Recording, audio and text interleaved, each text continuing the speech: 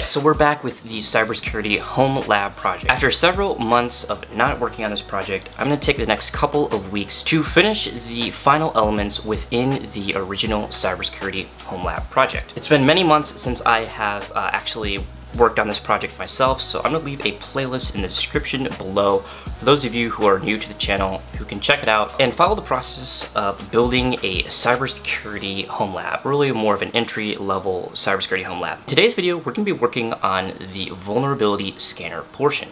And in this case, we are going to be working with a product called Tenable Nessus Vulnerability Scanner. Now, before I get into the specific steps I will be doing today, I want to add in a little bit of edits to the Cybersecurity Home Lab project. With the original topology up here, there's going to be one element that I'm going to edit, and that is going to be the Palo Alto PAN-OS firewall.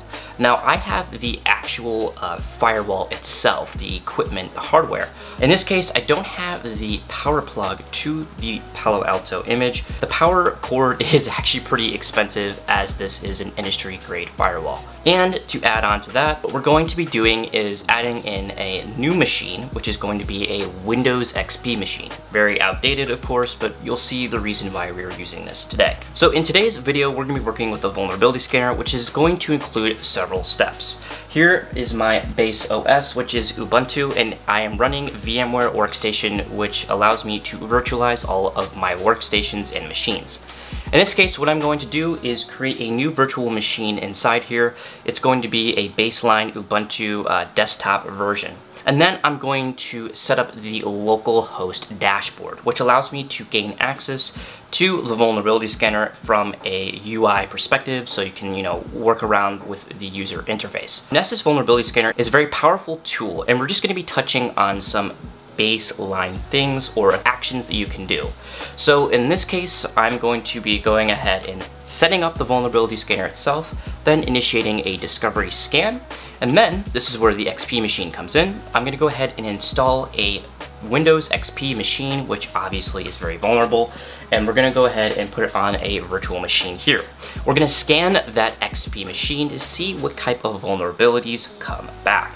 I also just want to pause right here for a moment and say, if you are looking to build projects like this and you don't know if cybersecurity is right for you, I actually have a cybersecurity quiz, which is 25 questions, and it's going to point you in the right direction if you are or not interested in cybersecurity. It goes over some basic concepts and characteristics that you must have to get into cyber. If you are just getting started in cybersecurity, this could be a great resource for you to see the level of interest you are at. It's a pretty straightforward project today, so with that being said, let's go ahead and start by setting up the Ubuntu virtual machine here on my environment. Alright, so here in front of me I have a virtual VNC connection into my computer here, so I'm remote in with a VNC viewer. Now I'm going to be using the Ubuntu 64-bit desktop version that we connected earlier within the project. And in this case, I'm going to go ahead and install the Nessus Vulnerability Scanner onto this specific virtual machine. So let's go ahead and start this up, and then I'm going to go ahead and install the Nessus Vulnerability Scanner.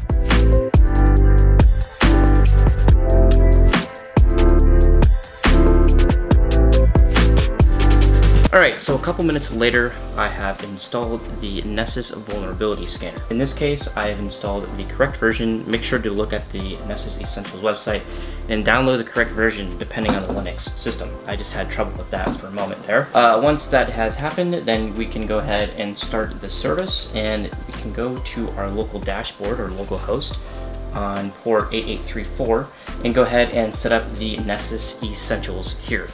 So let's go ahead and set this up and then start a new scan. This will just be a dummy scan for testing purposes.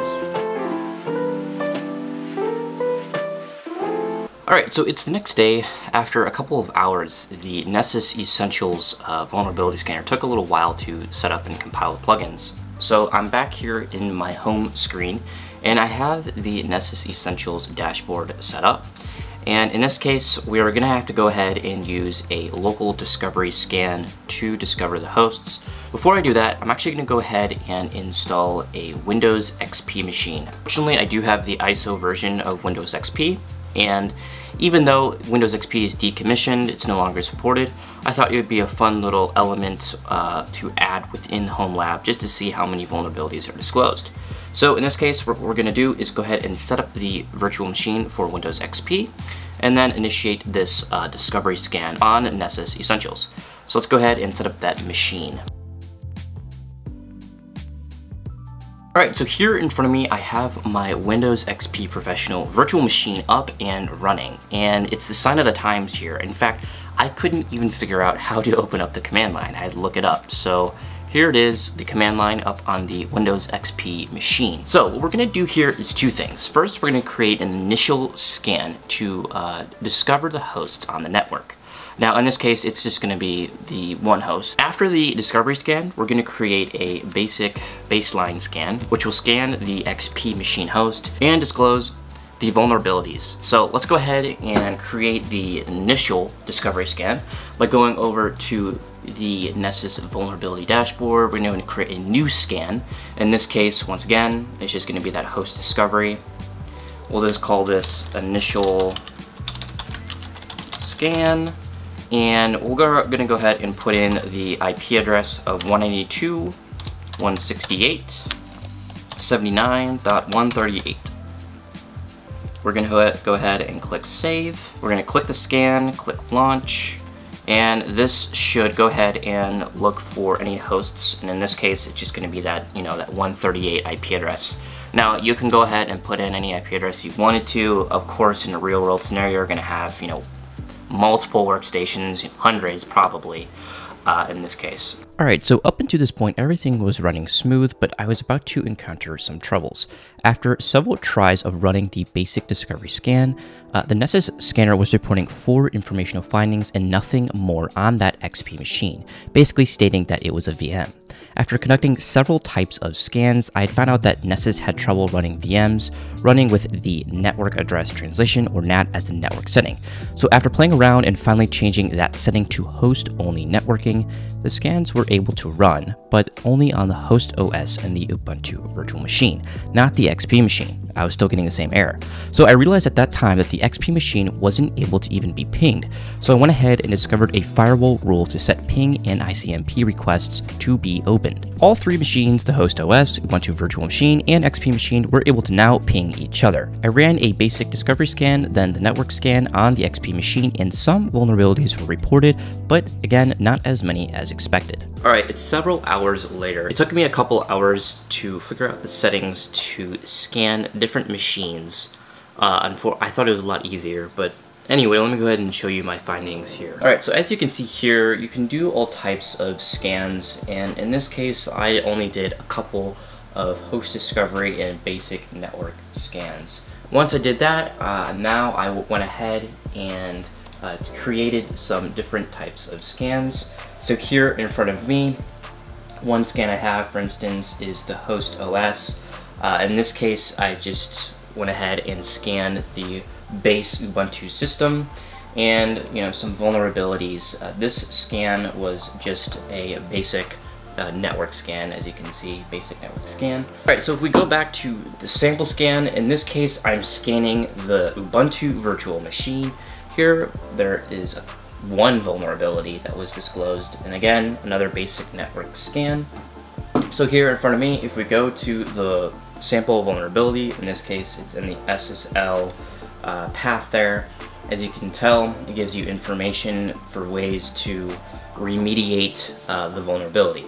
So there we go. If you were a vulnerability analyst, you would actually go out and try to find the right people, whether that be you or someone else, to actually go out and remediate this vulnerability. And then finally, for the XP machine, I had some troubles. I'm not exactly sure why, but when I initiated a scan, it really didn't disclose any vulnerabilities. In fact, look, so let me go ahead and show you. If I go to my scans, in this case, I tried to identify the host OS, which you can do on Nessus, and I couldn't find anything, unfortunately. I'm not exactly sure if it was the virtual machine. And then I had the advanced scan, which I initiated, and in this case, it gave me the same 4 vulnerabilities as any scan, which is basically telling me that I have a VMware virtual machine running, and I can ping, as well as just giving me the general Nessus scan information for this specific scan. Alright, so that concludes this project.